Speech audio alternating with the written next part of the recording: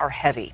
Now, in light of several high-profile shootings of police nationwide, San Jose, California is taking groundbreaking new steps to tackle gun violence in what's believed to be a first-of-its-kind law in the U.S. The city will now require gun owners to carry liability insurance for every gun.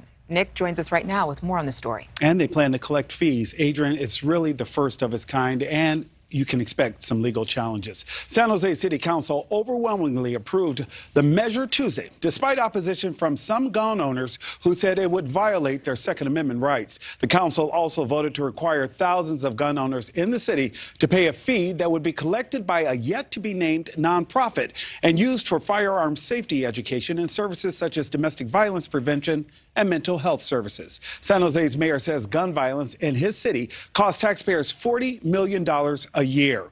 Gun rights group Gun Owners of California says it will sue if the proposal takes effect, telling NewsNation San Francisco station the proposal is, quote, totally unconstitutional in any configuration. And the Firearms Policy Coalition says it will fight the new law, calling it, quote, burdensome, unconstitutional, and prohibited by California law to law-abiding firearm-owning citizens. Those who do not insure their weapons could face unspecified fines. The requirement won't apply to current and retired law enforcement officers or those with a license to carry concealed weapons.